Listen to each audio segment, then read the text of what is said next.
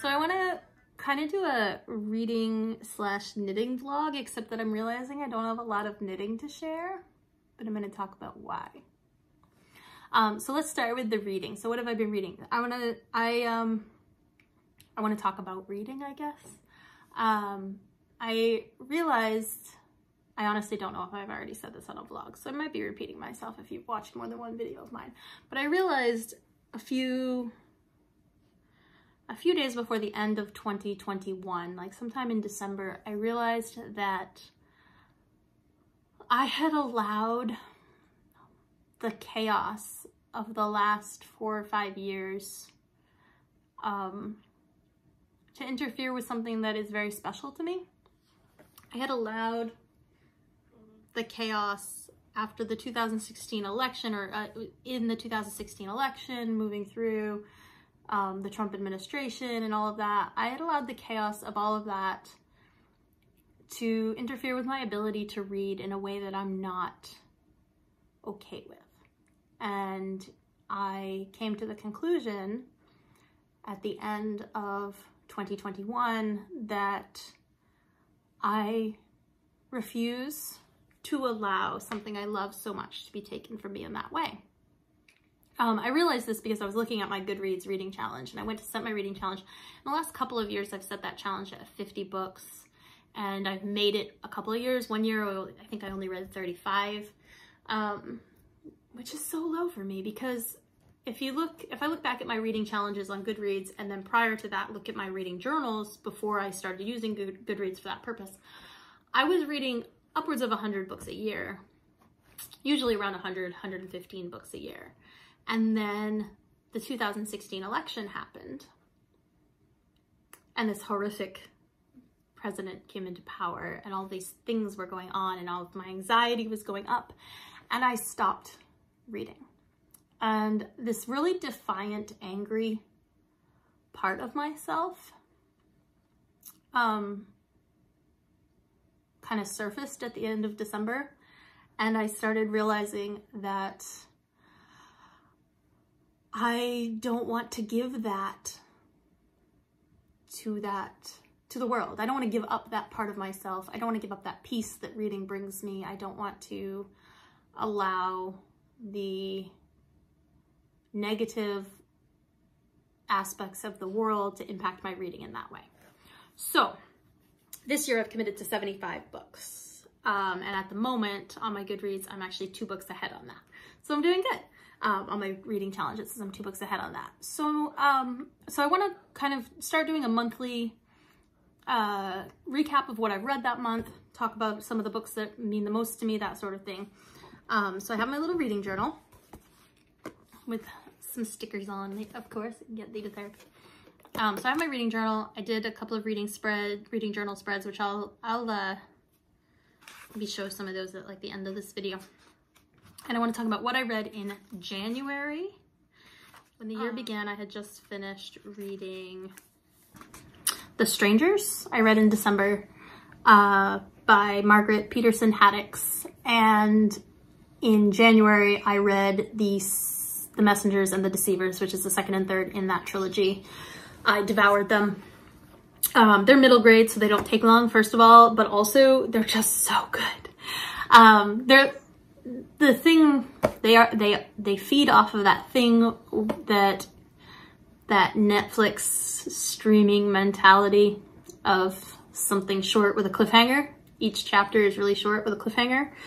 So the basic premise, if you haven't heard of them, in The Strangers, is that 3 children wake up one morning, and on the news there is news that 3 children who look similar to them, have exactly their same names and birth dates, but live in a different state. I think the children that live in Ohio, and these other children that are on the news live in maybe Arizona. But these other children were kidnapped. And then their mom starts acting really weird. She tells them that after school, a friend of hers is going to pick them up from school. And then she just kind of disappears. And these 3 children spend the remainder of the book trying to figure out what's going on. At no point in this book did I actually know what was going on, which is a real impressive feat for a middle grade fiction novel. I was super into that. I was super into the fact that I had no clue what was happening. Part of that being that what I just told you for a summary is literally all the information I had going into it. I'd seen a couple of booktubers talking about it. I try not to look too deeply into reviews and such, which is ironic since I write them so often, but I try not to look too deeply into book reviews and such because I don't like spoilers. But this book, just like The Messengers, the first one, the first one, the Strangers, just completely captivated me. And when I actually figured out what was going on, I was like, oh, super impressive. I didn't know, I don't want to give it away, but I didn't know just how far out of our reality this book was. Like, I didn't know how to predict that, so I didn't know what to expect, which I loved. I thought that was super cool. And then, so in January, I devoured The Deceivers and The Messengers, which is the second and third in the series. I feel like The Strangers, the first of the series, is the strongest of the three, for sure. And like a lot of trilogies, it kind of goes downhill from there, which is really sad. I still enjoyed them. I still devoured them. I still wanted to know what was going to happen in them, but I wasn't... My sticker box behind me looks real classy, doesn't it? It's not even the box, it's just the cover. But I wasn't in love with the third one. By the time I got to the third one, I felt like they were reaching and rushing. I feel like, and I don't know anything about the actual creation of this book series or this trilogy, but I felt very much in reading it like this author had a really fantastic idea and then needed to hit writing deadlines for the second two, which is sad. I mean, it was still good. I'm still really glad I read it. I still absolutely would hand it to any middle grade fiction reader. Loved it. So I read that. I'm still working on the Gilmore Girls reading list. I have a goal in 2021 to read at least 10 books off that reading list over the course of the year. And I read Emma, Jane Austen. It was very sweet. I mean, it's Jane Austen. You can't go wrong with Jane Austen. There's a lot of really fluffy conversations. I'm always intrigued by it. I just started watching The Gilded Age too. And I always am kind of a sucker for these absolutely meaningless conversations that happen in these overly privileged families. Like, they think this stuff matters, but it doesn't. And what caught me about Emma, and what I liked about it, was that the conversations were so fluffy and meaningless, and our world is really, really not fluffy and meaningless. So having something fluffy and meaningless to listen to was great. I guess that's what I wanted. I actually did that one mostly as an audiobook. I read a few chapters. I had an ebook of it too, so there were a few chapters I read, but mostly it was an audiobook. And I loved just how fluffy and meaningless the conversations were, except for when they started talking about plague. There were a couple of chapters there that they were talking about, like, a flu that was going through, and I was like, ew. I was working on cleaning a room upstairs while I was listening to one chapter in particular, and I was like, oh my goodness, this is too much in a pandemic. But it was good. I liked it. I finished reading The Sinister Mystery of the Mesmerizing Girl by Theodora Goss, which I started in December. I finished reading that in January. That's the third in the Athena Club series, The Extraordinary Adventures of the Athena Club, I think it's called. Fantastic. Fantastic. That series, it starts with The Strange Case of the Alchemist's Daughter. Brilliant. Absolutely brilliant. Highly suggest this series. So The Strange Case of the Alchemist's Daughter, as you go through this trilogy, you meet different women who were impacted by various men from science fiction, essentially. women, some of, like, for instance, Dr. Jekyll's daughter, a woman who's a victim of Dr. Moreau,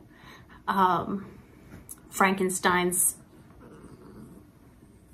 bride?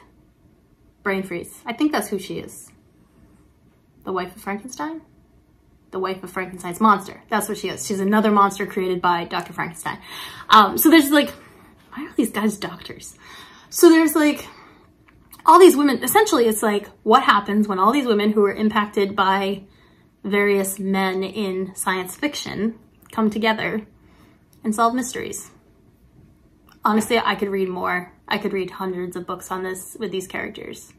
There's this really interesting thing that happens in that series where her main character, or her character who's writing the series, gets interrupted by the other characters while she's writing. It's this really fascinating way that she kind of breaks the fourth wall without pulling you out of the story, which I love. I like breaking the fourth wall. I think it's fascinating when done well. And she does it really interestingly in this series. So highly, oh my gosh, it is so good. Honestly, 5 stars to all 3 books. All 3 books. And then alongside that, I started reading Hex Life, which I'll talk about on the February wrap-up because I didn't finish it until February. But the same author, Theodore Goss, wrote a short story in that I will talk about in the next video. And then I also read The London House by Catherine, I don't know how to pronounce her last name, Ray?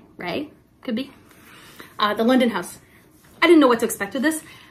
100%, I downloaded the audiobook based on the cover art. That's it. Like, that was my whole reason. The cover art is, I mean, it's called The London House, and the cover art is this woman walking up these stairs. I'll put the picture up, but yeah, 100%. I downloaded the audiobook based on the cover art. It's a beautiful cover. And I was not disappointed. The London House, the basic premise of it, or the summary, I guess, of it, this woman was named after a great aunt. A great-great aunt, or a great aunt. Oh, hello, Wobbles. This woman was named after an aunt who she had always been told had died in childhood. And a friend of hers comes to her. He'd been doing some research and he had learned that the aunt may not have actually died in childhood. She may have actually been a Nazi. She defected from the British Army and became a Nazi and was then shunned by the family, and they made up this story that she died in childhood. And the book is basically her, this woman trying to learn the true story of her aunt through letters, diaries, and genealogical research. It's like an Ancestry.com mystery with a little bit of romance. Loved it. I absolutely loved it. I mean, I'm not afraid to give up a book if I'm not into it. So if I finish a book, I probably did love it. But I really loved this book. Really loved this book. May reread this book, actually. I couldn't stop listening to it. It was an audiobook. Couldn't stop listening to it. So I had The Sinister Mystery of the Mesmerizing Girl. That one I read on paper. The Deceivers was an audiobook. The Messengers was a paper book. Emma was a mix of an audiobook and an ebook. And then I also read in January, or reread, We Should All Be Feminists by Chimamanda Ngozi Adichie. I think that's how you pronounce her name. We Should All Be Feminists. That's a quick read. It took me 25 minutes one morning before breakfast to reread it. Highly suggest. It's like the extended version of a TED Talk that she gave once. Honestly, if I could buy hundreds of copies of this book, I would just leave it on park benches everywhere. Everyone should read. Everyone should read Chimamanda. So I reread that in January. So that's all the things I read in January. What did I knit? Hats. I'm still working on the orange socks. This is where I'm at on those. I have not gotten very far on them because I kind of got on a hat kick in January, and it was the Helix hats. I started looking through my scrap yarns, realized I had a lot of tiny little balls of scrap yarns, and I made hats and more hats and more hats. And I don't even know if I took photos of all the hats that I made, but I'll put some up, like hats, Helix hats. I just kept making Helix hats. I think I made like a dozen hats in January, and that's what I knit in the month of January. I didn't work on anything long term. I started started a green cardigan with the Lamb's Pride worsted that I have, and again I frogged it. I think I've started 6 times that sweater and frogged it all 6 times. I'm just not happy with any patterns that I find.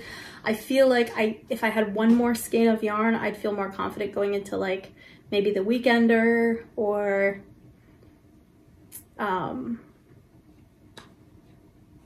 what's that one? I don't know. I feel like I'd be more confident going into a sweater.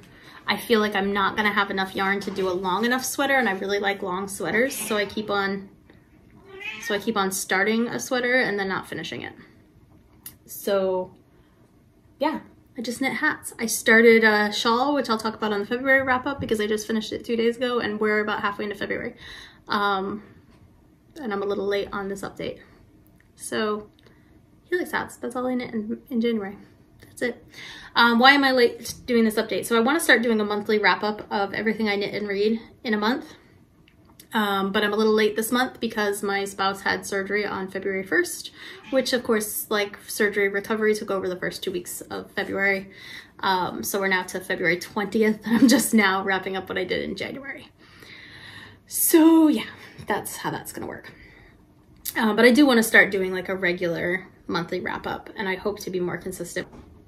My studio upstairs, which I kind of started showing in some videos recently, is still in progress. I'm a little bit behind on where I wanted to be in getting everything ready up there because of the surgery.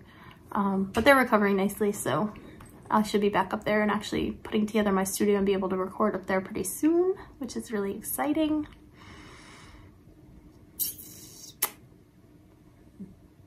And I've been doing a lot of sourdough, doing a lot of baking, doing a lot of cooking from scratch. I kind of want to start talking maybe more about that too, more videos and more on that topic, but that's it for now, I think. Yeah, so if you made it this far, thanks for watching my video. Glad you could join me, subscribe and stuff. Now that we're past this surgery and we're past the moving downstairs process and we are actually like back to an almost normal life, although we still don't have a bathroom. We have a little bathroom over there. Our actual full bath is halfway through a remodel that we didn't know we were gonna need thanks to a mold issue. But we're almost like, I can smell the paint fumes. The walls are being painted. Progress is to be had. Now that we're back to that level, that life is kind of calming back down, and I'm hoping to get back into regular recording, regular vlogging, and sharing more of my stuff with you all. I came to the conclusion a couple months back, and I know I talked about this in another video and probably on the podcast too, but I came to the conclusion a few months back that really what I want to do with my life, what I enjoy most, is encouraging others to create. I like to create. I like to encourage others to create, and I hope to do more of that in the upcoming months. Have a good day. Thanks for stopping by. Let's go craft and create.